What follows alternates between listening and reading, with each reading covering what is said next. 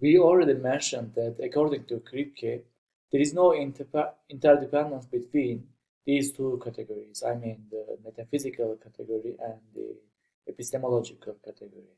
But for the traditional approach, there is an interdependence between these two categories.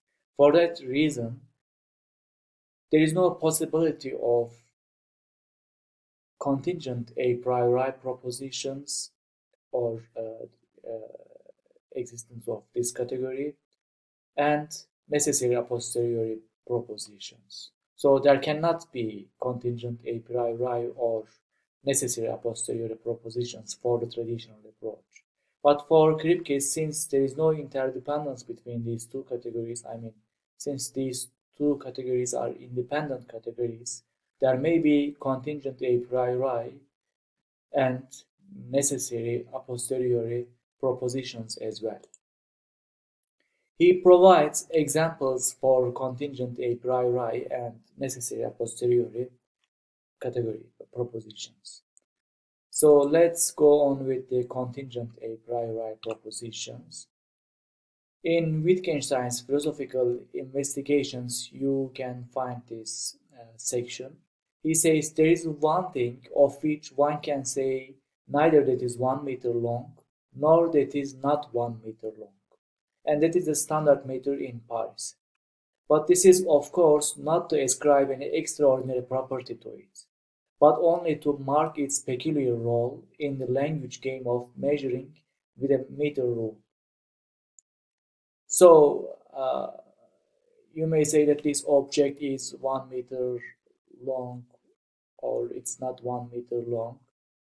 But when you say that at that time, what you take as the criteria is the standard meter in Paris.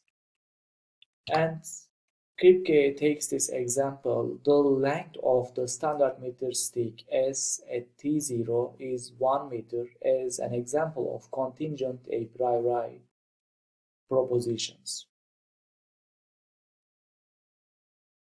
This is an identity sentence, or we can analyze it in this way. This we have one expression and there we have another expression.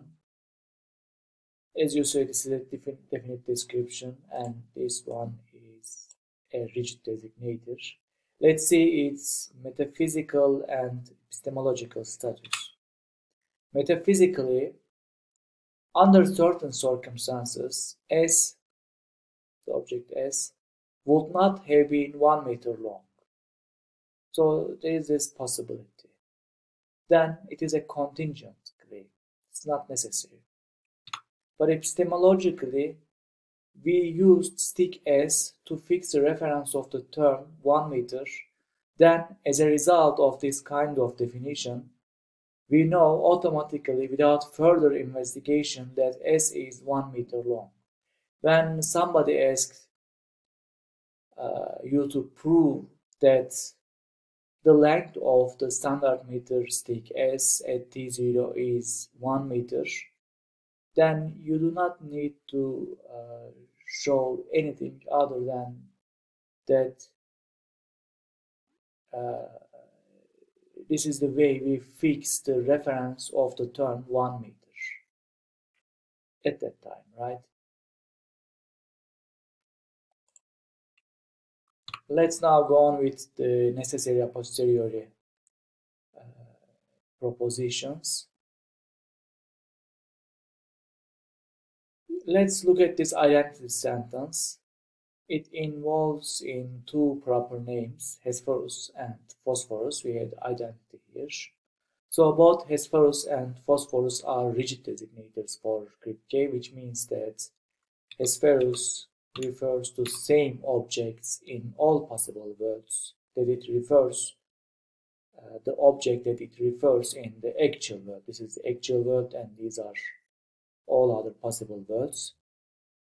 It refers to the same object, no matter that object have different properties in different possible worlds. I mean, with the condition that Hesperus exists in that possible world.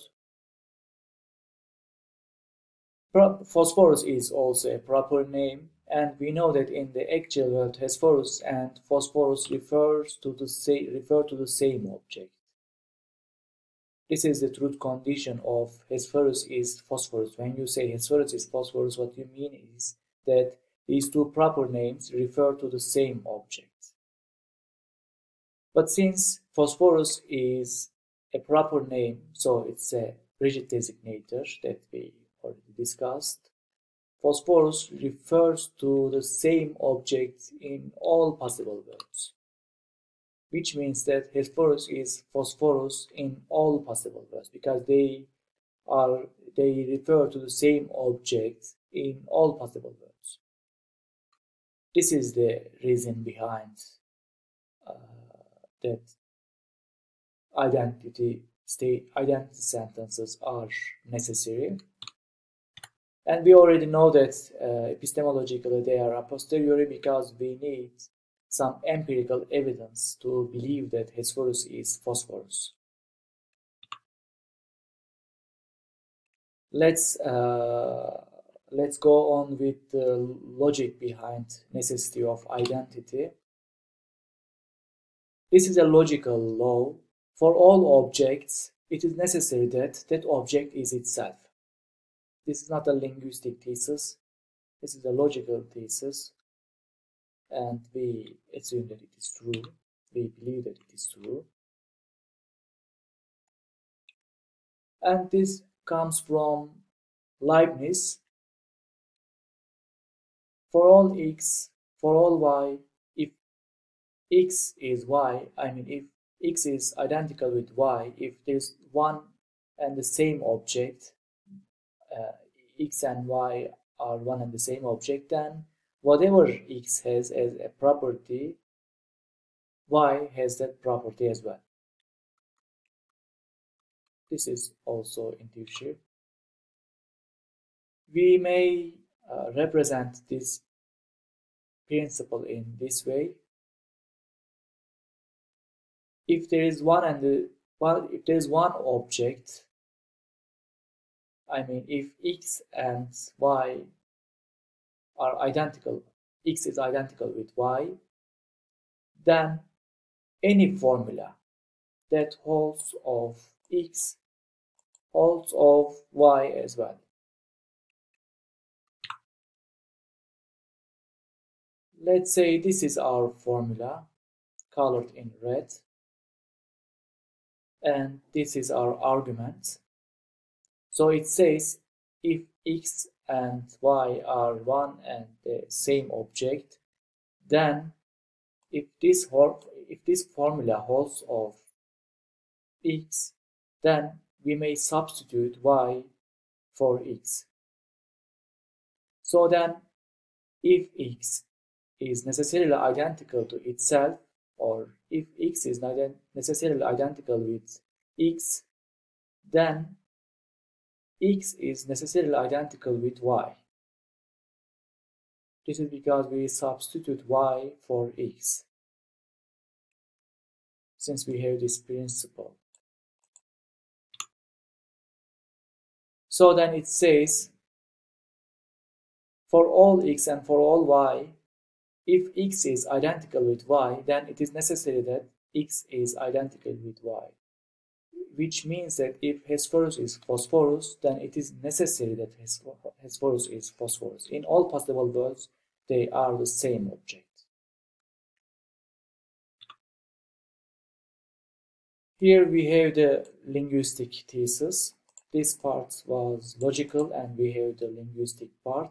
If A and B are rigid designators, if they are proper names, then A is identical with B is true implies that it is necessary that A is identical with B is true.